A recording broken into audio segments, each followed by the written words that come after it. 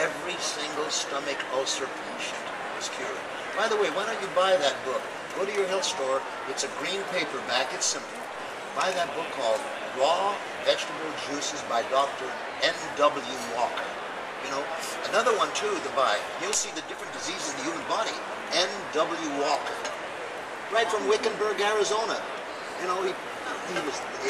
Some people say he was 98 when he died, but I remember looking at his birth certificate, and I equated everything at 111, 112 degrees, 112 years of his life before he died. That's not a bad life, is it, huh? When you hit 100, that's pretty good. Because you know, we're not immortal. We're going to go. But you want to go by keeping your body working to perfection. This is the way. You know how inexpensive it is to make your own juices? You know? To make your own fresh apple juice? And you know it hasn't said. What do you guys, when you either gulp a jug of apple juice, what do you think? They just made it? It's been sitting there for months and years on end.